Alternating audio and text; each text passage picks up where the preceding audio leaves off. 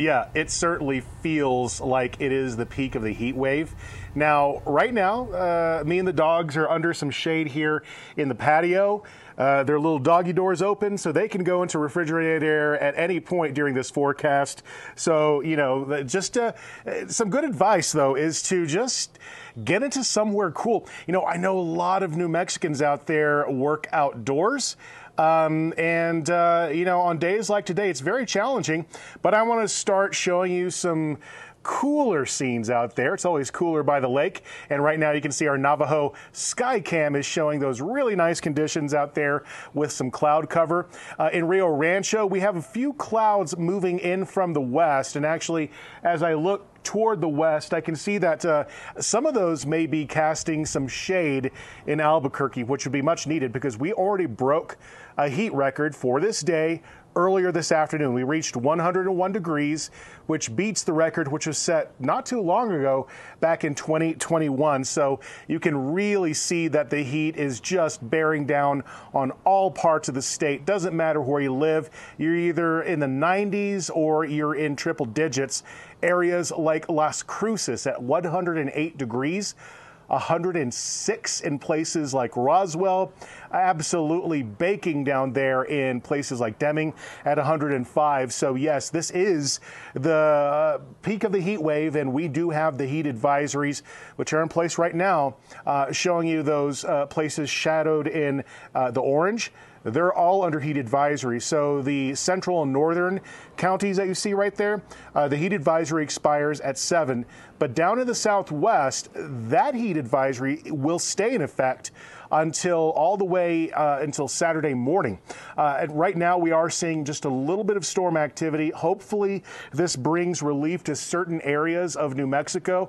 I'm talking about you in eastern areas of the state where we have seen some strong storms in Quay County, but now they're moving out into Texas.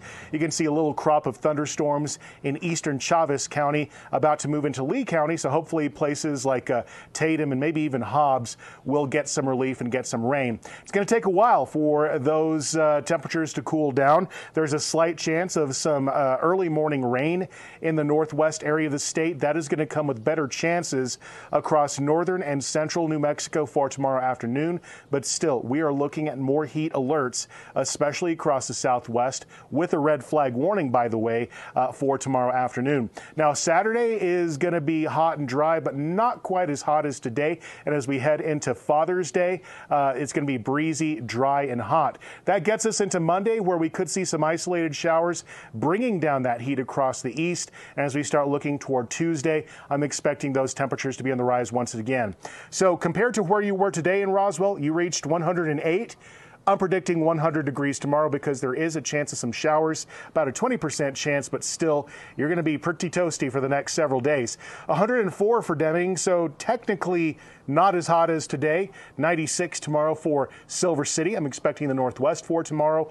Also to well, enjoy some rain showers, which could start earlier in the day. So we're looking at around a 50% chance of those showers with cooler temperatures. It's going to be an active afternoon, possibly around lunchtime through the early afternoon hours for the north central mountains. For Santa Fe, we're looking at strong rain chances, so high of only 81.